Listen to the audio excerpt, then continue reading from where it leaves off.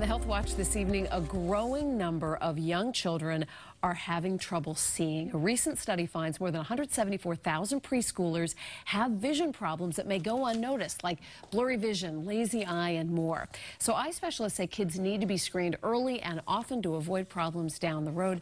Our Dr. Mallika Marshall is here with some advice for parents on this one. That's right. Well, kids' vision continues to develop during childhood, and so the brain needs to get signals from both eyes with clear vision in order to develop normally. And so if there is a problem in one eye, the vision may not develop normally and may not be able to be corrected as kids get older. So it's really important for all kids since birth, from birth, to get an exam, a vision exam, by someone who is trained to do that. Could be your pediatrician, although a lot of experts are now saying that all kids should get a comprehensive eye exam by an eye specialist by the age of 3.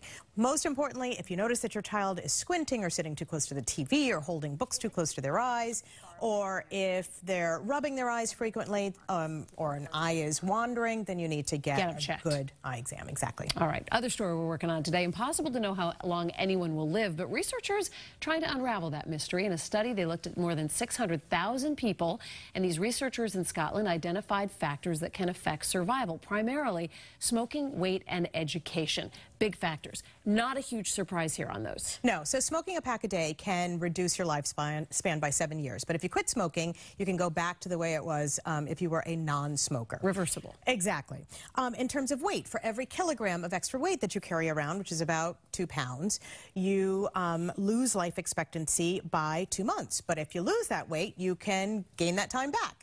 And interestingly, for every year spent studying after regular schooling, that can improve your lifespan by up to a year. So those of us that have continued to study, and I don't know if it has to be formal education or whether you can just be sort of a learner, that can actually help prolong your life. Taking a film class could lengthen your life. I like the sound of that. Thank you, doctor.